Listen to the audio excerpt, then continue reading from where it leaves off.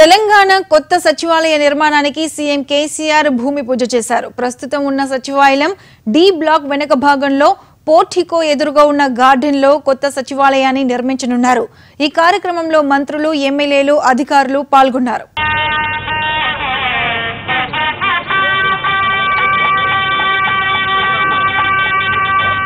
వచ్చే నెలలోపే మున్సిపల్ ఎన్నికలకు సిద్ధం కావాలని పార్టీ శ్రేణులకు దిశానిర్దేశం చేశారు సీఎం కేసీఆర్. పార్టీ సభ్యత్వం తీసుకున్నారు. ఒక్కో నియోజకవర్గానికి 50,000 మందిని సభ్యత్వం చేయాలని టార్గెట్ పెట్టారు.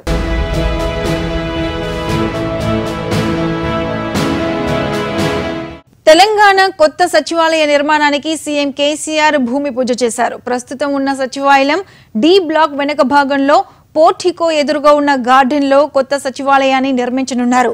ఈ కార్యక్రమంలో మంత్రులు, ఎమ్మెల్యేలు, అధికారులు పాల్గొన్నారు.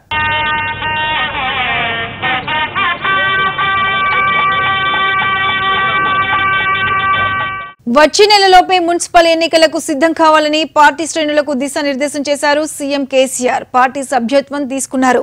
ఒక్కో నియోజకవర్గానికి 50,000 మందిని సభ్యత్వం చేయాలని టార్గెట్ పెట్టారు.